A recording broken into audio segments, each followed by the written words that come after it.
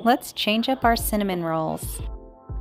Get your favorite cinnamon roll recipe and put in the filling 2/3 of the way in and then fold it over in thirds. Using a pizza cutter, equally slice out 8 to 12 slices. You can use a rolling pin and flatten it out a little bit and then make 2 cuts to make 3 strips here.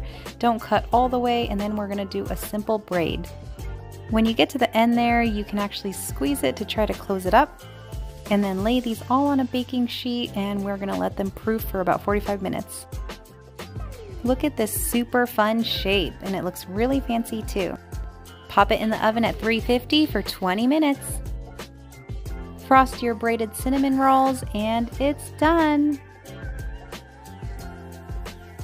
Beautiful and delicious. Thanks for watching.